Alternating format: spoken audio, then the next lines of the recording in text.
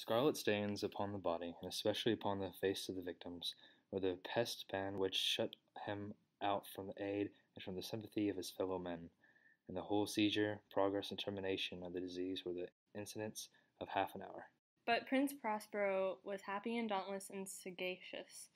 When thousands hale and light-hearted friends from among the knights and dames of his court, and with these retired to the deep seclusions of one of his castellated abbeys. This was an extensive and magnificent structure, the creation of the prince's own eccentric yet august taste. It was toward the close of the 5th or 6th month of his seclusion, and while the pestilence raged most furiously abroad, that the Prince Prospero entertained his 1,000 friends at a masked ball of the most unusual magnificence. It was a voluptuous scene, that masquerade. But first let me tell of the rooms in which it was held. There were 7.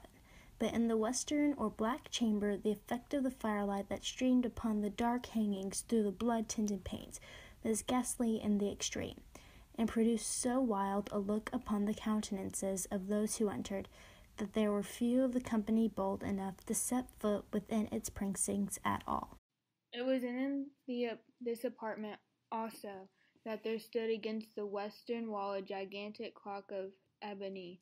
The pendulum swung to and fro with a dull, heavy, monotonous clang, and when the minute hand made the circuit of the face and the hour was to be stricken, there came from the brazen lungs of the clock a sound which was clear and loud and deep and exceedingly musical, but of so peculiar of a note and emphasis that at each lapse of an hour the musicians of the orchestra were constrained to pause momentarily in their performance, to be hearkened to sound, and thus the watchers perforce ceased their evolutions, and there was a brief disconcert of the whole gay company.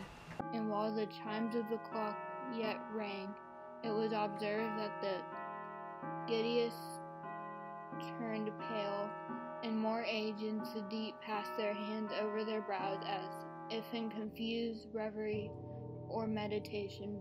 But when the echoes had fully ceased, a light laughter at once pervaded the assembly. The musicians looked at each other and smiled as if at their own nervousness. But in spite of these things, it was a gay and magnificent revel. And now again the music swells, and the dreams live, and writhe to and fro more merrily than ever, taking hue from the many-tinted windows through which streamed the rays of the tripods.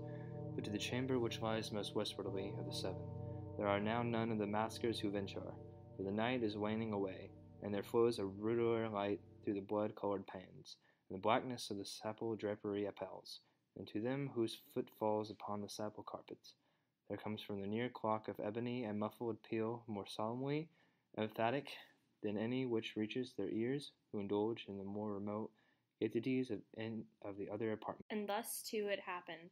Perhaps that before the last echoes of the last chime had utterly sank into silence, there were many individuals in the crowd who had found leisure to become aware of the presence of a masked figure which had arrested the attention of no single individual before. And the rumor of this new presence having spread itself whispering around, there arose at length from the whole company a buzz, or murmur, expressive of disapprobation and surprise, then finally of terror, of horror, and of disgust. The figure was tall and gaunt, and shrouded from head to foot in the habiliments of the grave.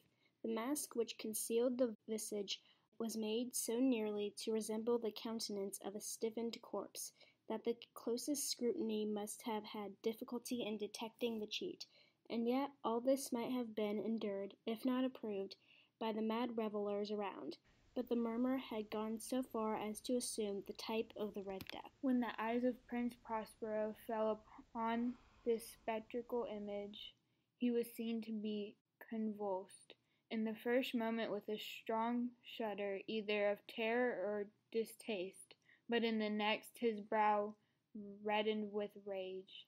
He exclaimed, Who dares insult us with this blasphemous mockery? Seize him and unmask him. Then we may know whom we have to hang at sunrise from the battlements."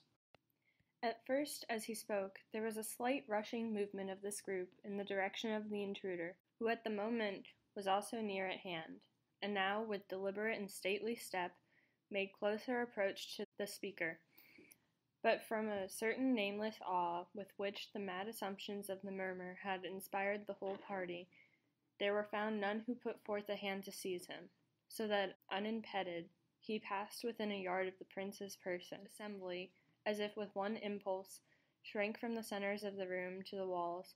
He made his way uninterrupted, but with the same solemn and measured step which had distinguished him from the first. It was then, however, that Prince Prospero, maddening with rage and the shame of his own momentary cowardice, rushed hurriedly through the 6 chambers while none followed him on account of a deadly terror that had seized upon all. He had approached in rapid impetuosity to within 3 or 4 feet of the retreating figure, when the latter, having attained the extremity of the velvet apartment, turned suddenly and confronted his pursuer.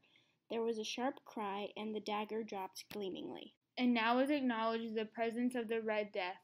He had come like a thief in the night, and one by one dropped the revelers in the blood-bedewed halls of their revel, and died in each in despairing posture of his fall. Darkness and decay and the Red Death held illimitable dominion over all.